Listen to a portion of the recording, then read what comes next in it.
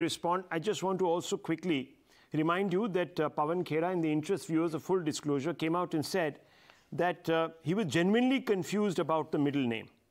Now, first of all, do you accept this, Tehseen Poonawalla, this sort of attempt at trying to suggest that he was mistaken, he was genuinely confused when he actually said, is the middle name Gautam Das or Damodar Das? Might be Damodar Das, but acts like Gautam Das. So quite clearly, he could have at that point said, look, I've got it wrong, sorry about that, but yes, I will address him as such and such.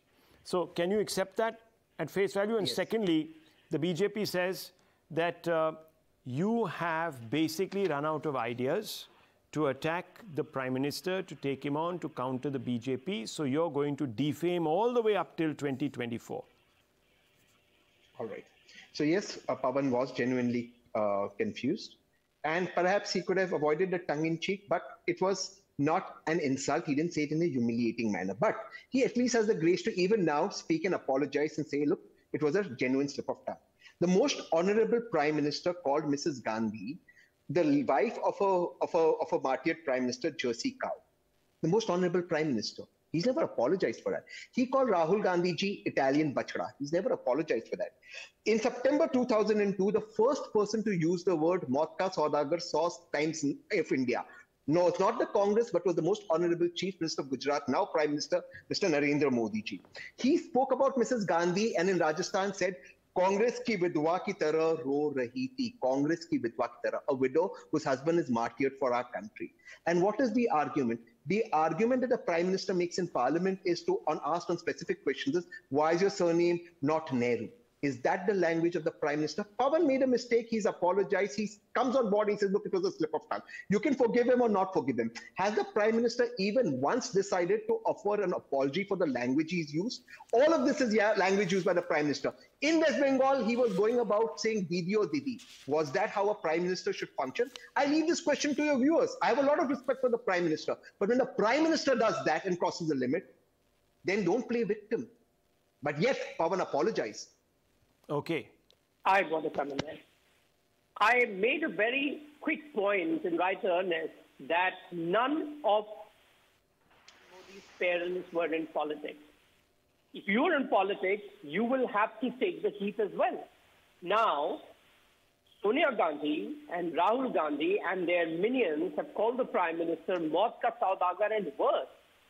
So let's not get into who said what. The simple point is, why would you drag the Prime Minister's father, or for that matter, mother, who have nothing to do with politics?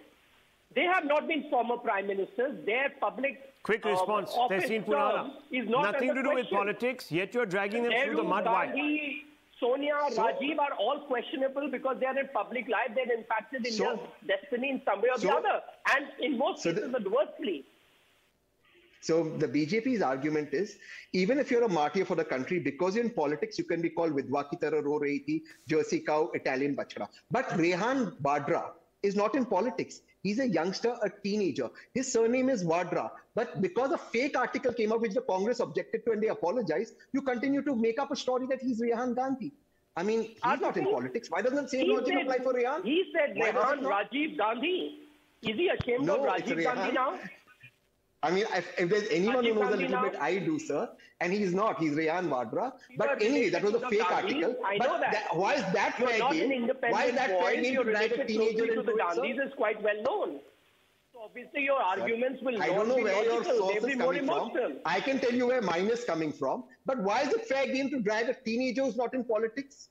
Again, the BJP will continue to do exactly what Are you saying Rehan, Priyanka Vadra's son, does not accompany them to rallies and roadshows?